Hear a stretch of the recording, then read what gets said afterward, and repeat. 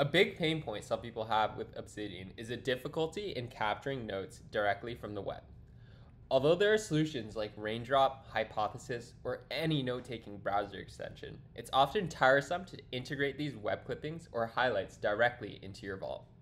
To top it off, these browser extensions don't support one of Obsidian's key features, which is building connections between notes. Fleeting Notes was built ground up with Obsidian in mind.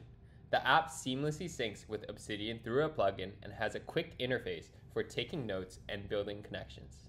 In addition, it supports the one key feature you'd expect from a web clipper, which is highlighting text directly from the web and automatically storing the source URL.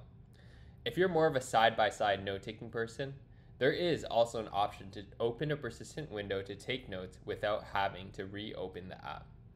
Anyways, I'd love to hear your feedback, and if you didn't really need this or if you'll be using this ASAP, I'll be hovering the comment section. See ya.